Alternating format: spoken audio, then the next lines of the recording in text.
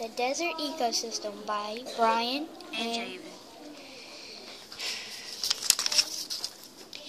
During the day it is hot and dry, and at night it is cold and freezing.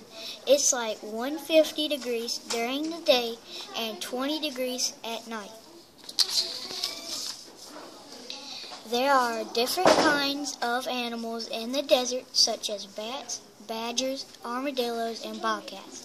These animals have a special way of getting water. They get water and have pouches, and water goes in the pouch, and when the animal is thirsty, it drinks water.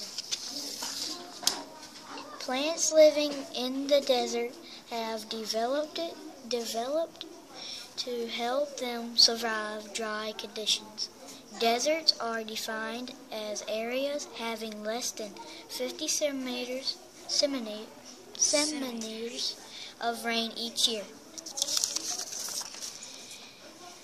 The location of these deserts are in Africa, Asia, Australia, North America, and South America.